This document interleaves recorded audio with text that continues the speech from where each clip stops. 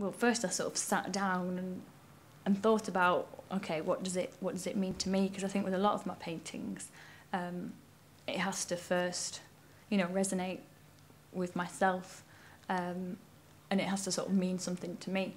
Because I talked earlier about, you know, I paint landscapes, and it's because I'm sort of surrounded by these sort of Pennine landscapes, and that's why I paint them.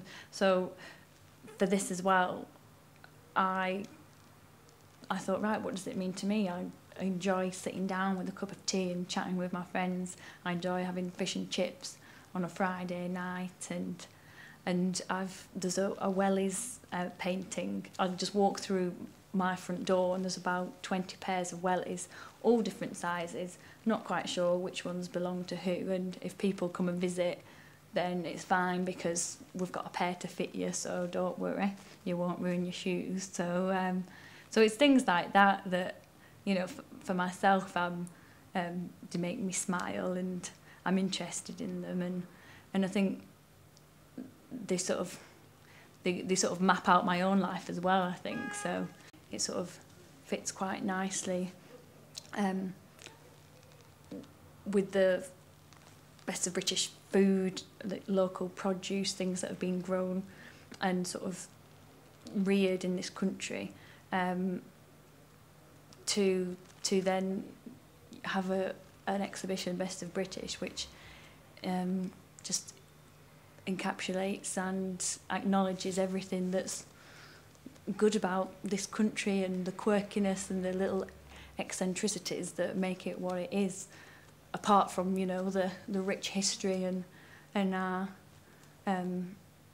inventions. And so yeah, it's been a real sort of pleasure doing the exhibition, sort of something off my usual like painting track that I'm on, and it's been quite refreshing and something I'd want to look into more so.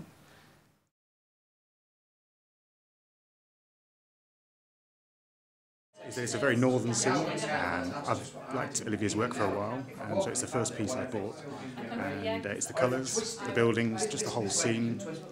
There's just something that caught my eye, and when I saw it, I decided I really wanted it. Can't explain why, sometimes you can't, that's art for you. And I thought, well, if someone else bought it, how would I feel? And that's when I knew I had to get it.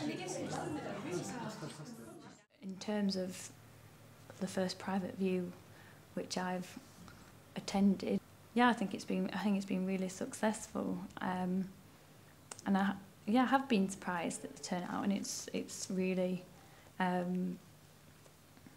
really nice just to see people, you know, coming out and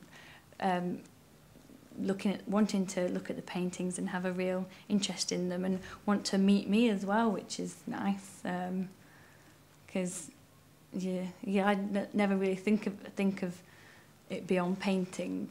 When I dropped the paintings down with David at the gallery in Todmorden, I don't tend to see that side of things, the customer who buys them and the house that they're hung in, and you know, and what the customers saw in it for them to want to buy it, want to spend the money on it.